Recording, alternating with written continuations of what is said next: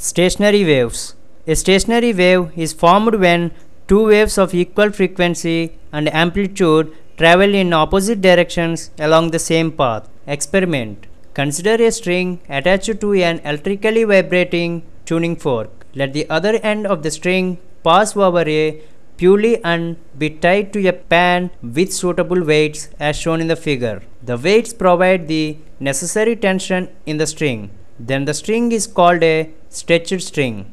When the tuning fork is excited, a continuous wave travels along the stretched string. When this wave meets the fixed end, it is reflected back with a phase change of pi. As the tuning fork continues to vibrate, continuous reflections take place at the fixed end. This means the two waves, one incident and the other reflected, travel through the string simultaneously. The two waves then superpose on each other. Superposition gives rise to a resultant wave called stationary or standing wave